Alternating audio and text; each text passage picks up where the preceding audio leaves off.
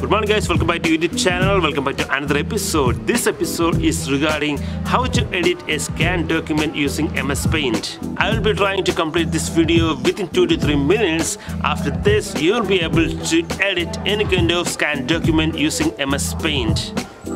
Before that, don't forget to subscribe to the channel and watch till the end. Let's start. So first step is open your Chrome browser and download some scan document. If you got already anything with you, that's okay.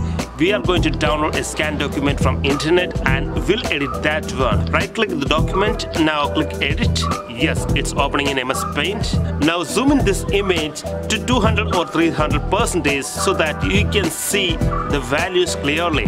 Here you can see I got a table, service and cost. Here I'm going to replace cost region with my values. For that, let's select a portion besides the cost region. I have selected using MS Paint tool. Now I'm going to replace all the cost fields using this selected portion.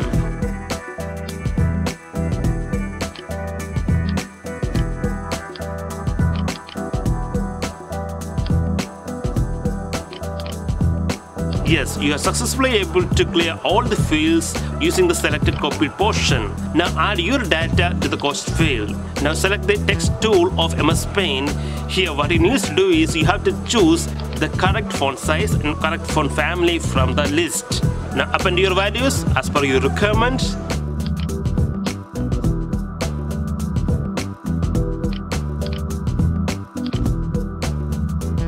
That's all. You will be able to edit a scan document using MS Paint. Hope you guys really enjoyed. Like and share this video. Subscribe my channel. If you got an opinion or comments, write in comment section. Thank you.